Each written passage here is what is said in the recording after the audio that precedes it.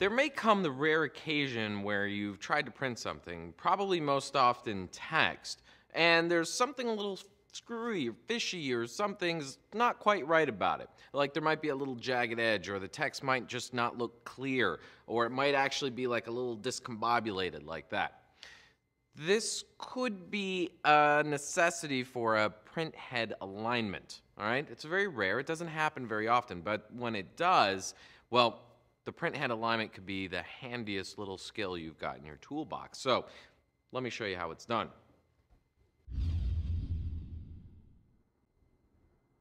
So here's the document that I want to print out. So I'm going to go to File, Print,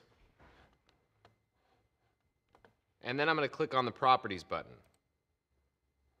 Here I'm going to select the Maintenance tab. Now, here we've got this crazy kind of like discombobulated letter A for the icon for print head alignment, and I'm going to click on that. Here it's telling me it's going to improve the quality of my printouts, just what I was looking for. All right. If you can tell that the situation that you're dealing with is a vertical misalignment, well then this is the screen that you're going to want to start printing and testing from.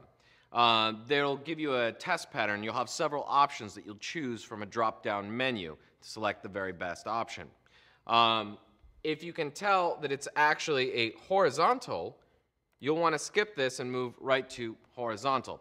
If you're not sure, probably run both tests just to be on the safe side. All right, so you've printed out your test patterns, but what do these things mean?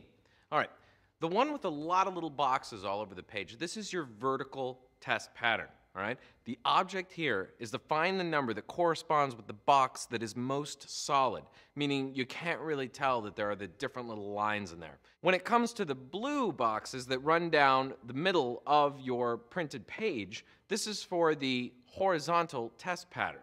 All right? The object here is to select the one where the line in between the two boxes or rectangles is the least noticeable, meaning it's not as dark as the other options. And again, you might always be able to tell, but pick the one that is the very faintest, the one where you can't really tell.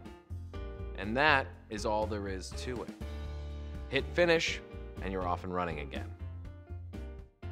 Epson. Exceed your vision.